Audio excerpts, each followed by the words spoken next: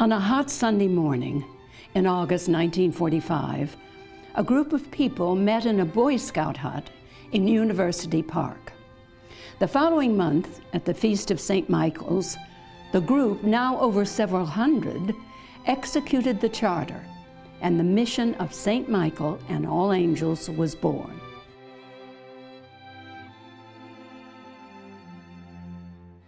The church grew rapidly from a Quonset hut to our magnificent building. The lovely reredos of white Italian marble, the figures of St. Michael's angels, the exquisite Genesis window, and the recent addition of Bart Forbes' beautiful stained glass doors. The church is a testimony to the devotion of its people, then and now. But you know as well as I that it's never the building that is important. It's the people. From the very beginning, there's always been a special spirit at St. Michael's. The founders were people who had a vision, who worked hard to see that vision become a reality. Today, St. Michaelites are the same kind of people. People who care about their fellow members and their community and are willing to do something about it.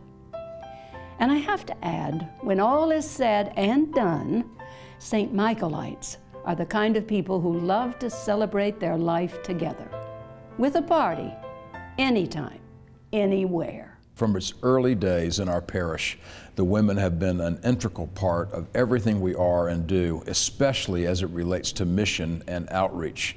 From the early days of the start of the Women's Exchange and all of the benefits that come from that shop, that wonderful little shop in Highland Park Village, comes an enormous array of mission and outreach in Dallas, beyond Dallas, all over the world. As early as 1946, they held a rummage sale, earning $5,000, an exorbitant amount in those days. In 1958, they opened the Women's Exchange, to immediate success. Today, it's considered the go-to shop for unusual gifts and exquisitely wrapped packages. Pancake suppers, bazaars, a parish fair, our parish shows, and then what we love most, parish parties followed. Over the years, the Women's Gift Committee of St. Michael's has given almost $8 million to the Dallas community. Last year alone, the Exchange joined with volunteers, Ladies Who Lunch, and generous parishioners, enabling the gift committee to grant $500,000 to over 100 applicants. Lola, here we are. For example, Meals on Wheels. Meal on Wheels is wonderful because it gives me vegetables, it gives me a meat, and you know, and milk and whatever. Whole meal. Yeah, whole meal. Begun by our own parishioner, Mary Bartholow, who at 90 years old still drives her Meals on Wheels route. It serves meals to 4,000 Dallasites, 5 days a week, every week. And there's a waiting list for meals as well as drivers. This is Mary and her friend Lola. Do you mind me asking you how old you are? 79. Well, you know how old I am? No. Guess. Can you guess? No, not really. Oh, I know you don't want to. I'm going to be 90 Oh my God. next month. Mm. Isn't that lucky? I tell you, I feel so lucky to be able to do what I do. Yeah. Because I feel Still like, drive and everything. Yeah. That's wonderful. well, it's crazy, but it's fun. Yeah. Yeah.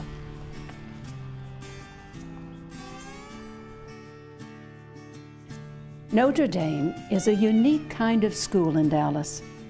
Its mission is to teach children with intellectual inabilities and ease their way into the community.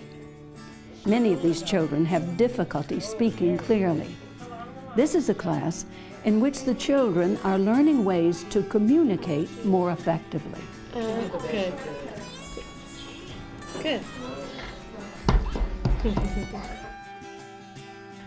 Brother Bill's Helping Hand is a faith-based community and has enriched the lives of those in West Dallas for 75 years, in a myriad of ways: a free grocery store, a community clinic, job training for women, and educational classes for everyone. And finally, Jubilee. In 1997, St. Michael's began a renewal program of the South Dallas community. Today, there are 180 students enrolled in the after-school program. Adult education is focused on job training. The classes are at capacity. The sports program serves a large population. In the summer, 400 children came through the program. For seniors, there are health care and exercise opportunities. The women continue to be a very, very important part of our ministries today and into the future. We look forward to all the ways that they will touch our life, compel us to be about the gospel of Jesus Christ. You've seen the spirit of St. Michael's at work, and you've seen the difference St. Michaelites can make. Tonight, you can make the difference.